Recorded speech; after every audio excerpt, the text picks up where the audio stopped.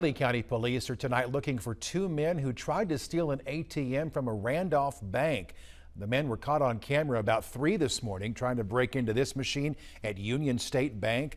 They didn't get any money out, but they did cause about $15,000 in damage. And according to the Pottawatomie County Sheriff's Office, the same truck is believed to be stolen and involved with an arson reported about an hour after the attempted ATM theft. If you have information, call RCPD 785-537-2112 or Riley County Crime Stoppers at 785-539-7777.